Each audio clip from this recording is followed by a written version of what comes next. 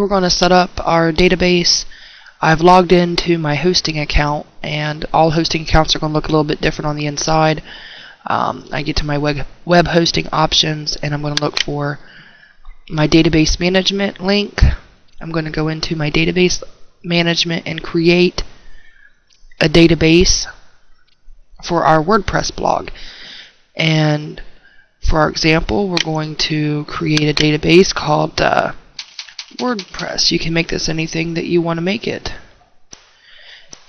You hit the create button, and our database has now been created. We're going to go back to database management and assign a user for this database and give it permissions.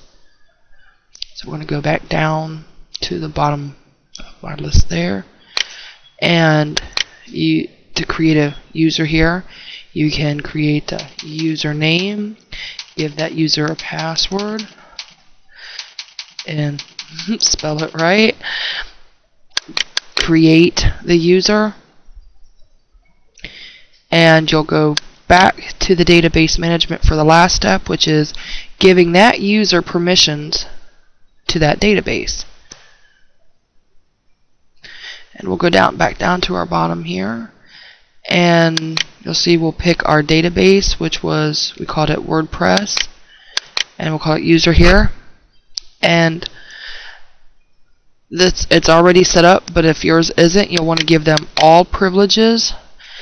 If you're working with other databases and you're just watching this tutorial, you may have other things that you'll need to lock and unlock here for the privileges.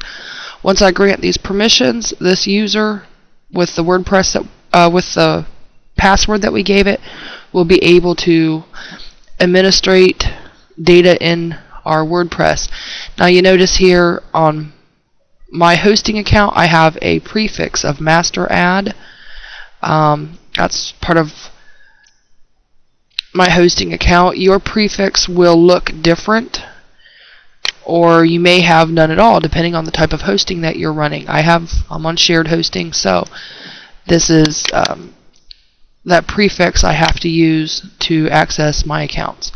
We hit the grant permissions there, and we're ready to go to install our WordPress. Talk to you later.